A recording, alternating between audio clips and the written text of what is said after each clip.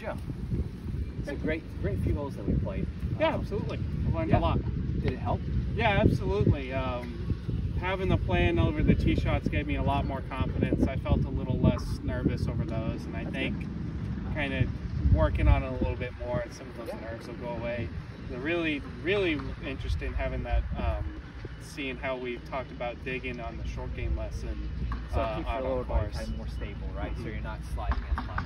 Yeah, because it didn't really feel all that difference when we were doing it on the range, but out on course I could feel a huge difference in how it worked. So yeah, so I've kind of set up this template here. I know that I've noticed a few of the times where you saw your aim kind of get a little too far left or a little too far right, so we're just kind of inconsistent with where we were aiming.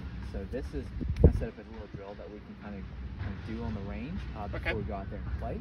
So what this, here I'll kind of walk you through it. Yeah, absolutely. So with the stick out here in the front, that's for your face. So we're trying to make sure that our face is lined up down the target line. And then we have this line here, which is going to be where your feet sit. So you want everything parallel.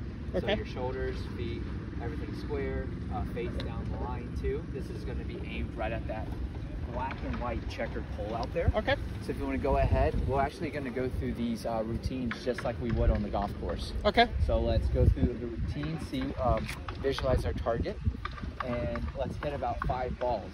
So you can kind of see 2 bunkers out there, right? Yep. So you see the left edge of one and the right edge of one? Yep. Let's make a little game out of this. Okay. So let's hit 5 balls or 10 balls, how much time you have. And the goal is to get, see how many we can put between the field goal poles? Yeah, see how many you can put in there.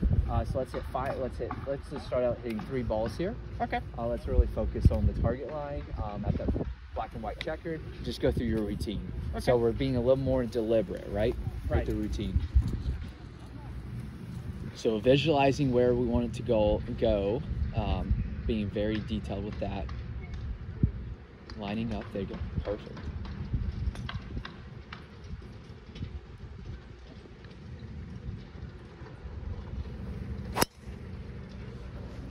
Nice. Oh, a little left. Just a little left. That's the right idea though. Yeah. Yeah.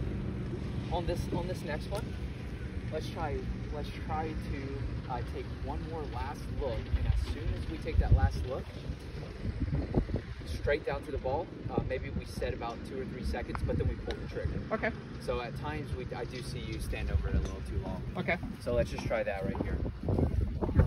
So just go ahead and get set, and then we'll take that last look, and then pull in the trigger, right?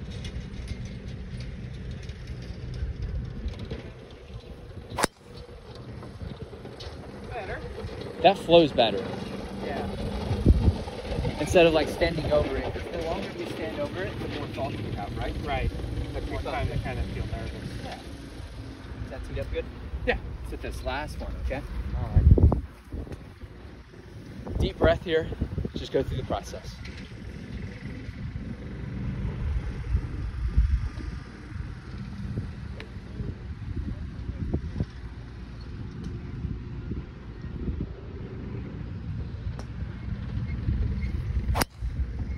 All right, we can end with that one. Perfect. Nice. 1 for 3 ain't bad. There you go. Yeah, so I kind of think that the biggest thing is just let's start setting up this template. Okay. We'll do it before the round, and then even if you see yourself going sideways on the course, always go back to the template. Perfect. So that'll help your alignment and chat, so we're consistent each day. Okay. Go and play.